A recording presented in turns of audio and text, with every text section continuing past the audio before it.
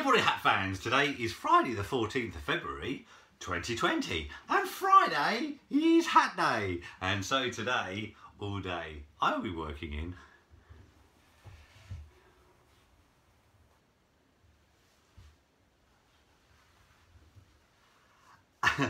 an antique Girl Guide hat. Yeah, I know it's Valentine's Day, but too old for that rubbish. Yeah, this is actually an authentic 1950s, 1920s Girl Guide hat. Girl Guides were actually founded in 1909 because basically girls felt left out because the boys had scouts, so they said, right, we want our own movement.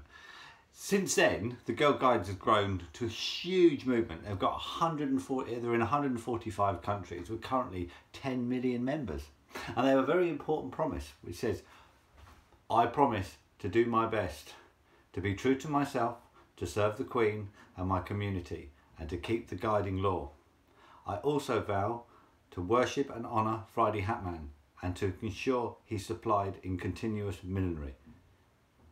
Alright, well I did the last bit. Anyway, fantastic, isn't it? Look at that, it's proper old hat. Right, anyway, have a great Friday everybody, and of course I love you, hat fans. Happy Valentine's Day.